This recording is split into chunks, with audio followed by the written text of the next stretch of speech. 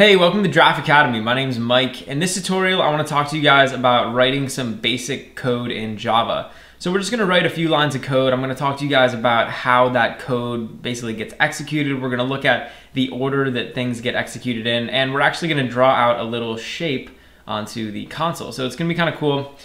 And the first thing I want to do is just talk to you guys about the order that Java code gets executed in. So when we have our Java code, basically what happens is Java goes through and it executes each individual line of code that we write. So imagine that you were writing like a recipe for someone, right? And you had a bunch of instructions listed out on the recipe. When that person goes to follow the recipe, they start with step 1, and then when they're finished with step 1, they move on to step 2, step 3, step 4, etc. So they follow the steps. In other words, they execute the steps in the recipe in order.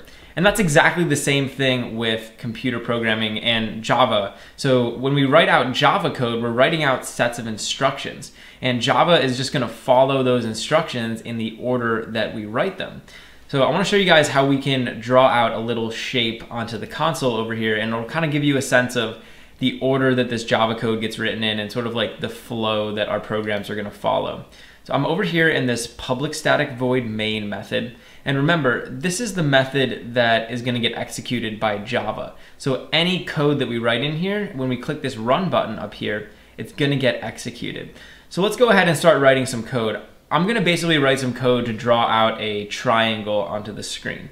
So we're actually going to be drawing a little shape here. And the way that we can draw something out onto the screen, and when I say screen, I'm just referring to this console window over here, we can use a special Java command called system.out.println. So what this is going to do is it's going to print out a line of text onto that console over there. And inside of these parentheses, we can just put some quotation marks. And now whatever we put inside of these quotation marks is going to show up on the screen. So what I'm going to do is I'm actually going to copy a few of these. So we're going to make 4 of these, and we're going to be able to draw out a pretty cool triangle shape onto the screen. So let's go ahead and start drawing our triangle. I'm actually just going to start by drawing some forward slashes. So at the bottom one, we'll put a forward slash there, and this one we'll put a forward slash there. Here we'll put a forward slash there, and here we'll put a forward slash there. So I'm kind of drawing this like diagonal shape here. And now I'm just going to draw vertical lines all the way down. And actually in here, why don't we put some underscores? So now we have this basic triangle. And what's going to happen is when I run this program, Java's going to go, it's going to see, okay, here's the first instruction that I'm given. It's telling me to print something out onto the screen, and it wants to print this right here. So this is like the top, the point of our triangle. So Java's going to draw this out, and then it's going to go on to the next line of code. So it's going to say, okay, what do we need to do next? All right, we need to print out another line, and we're going to be printing out the text that's in here. It's going to keep doing that until it goes through all of these instructions. And once it gets to the end and there's no more instructions, then our program is going to be done running.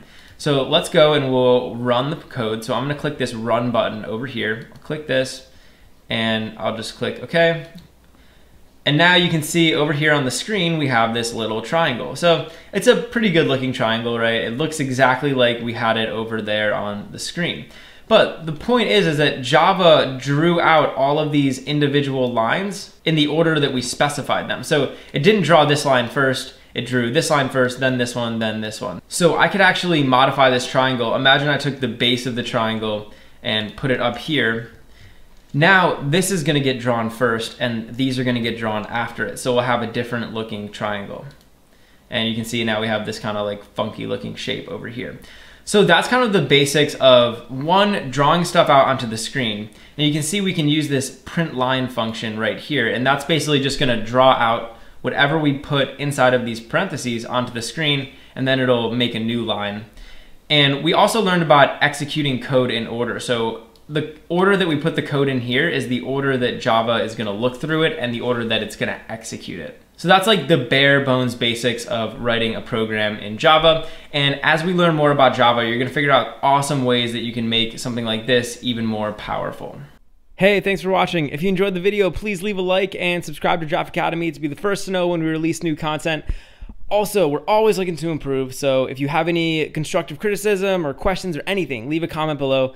Finally, if you're enjoying Draft Academy and you want to help us grow, head over to draftacademy.com/contribute and invest in our future.